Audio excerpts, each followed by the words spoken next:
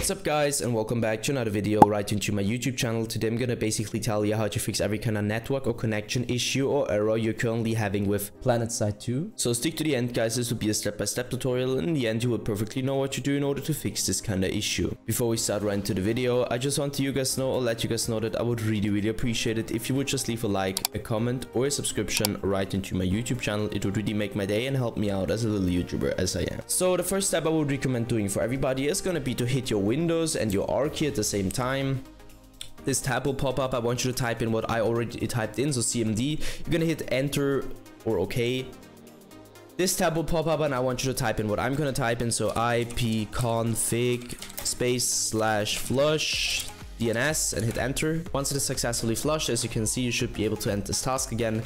Navigate to the bottom left corner, click onto the Windows symbol, open up your settings, hit network and internet. And now I want you to click into Network and Sharing Center, so into this one.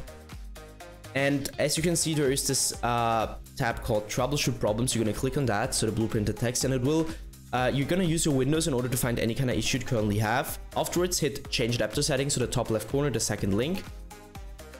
You're going to stick to the spot where it either says Internet or Ethernet. It just depends on which one you're currently using.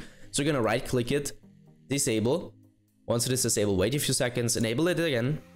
Now you can close this tabs and this should be it. Now you can close this tabs and this should be it.